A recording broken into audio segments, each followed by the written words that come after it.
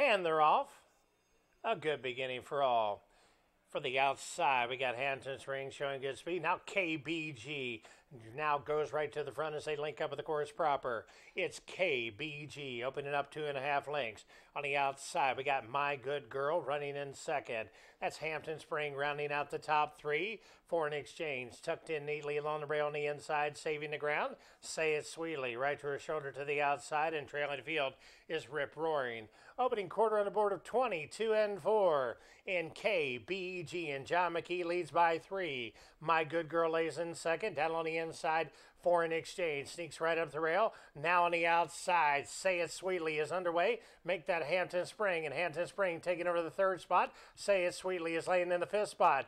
A half on the board of 40, 5 and 4 as they turn for home. It is KBG first from the faces. My Good Girl right on the outside under our right-handed stick. Down on the inside, Say It Sweetly taking the shortest way home. Splitting runners is Foreign Exchange, but with the lead is KBG. Trying to split runners is Foreign Exchange. Down on the inside, Say It Sweetly can find no more. It is going to be KBG in today's 7th and feature race. Running second a game, Say It Sweetly over Foreign Exchange.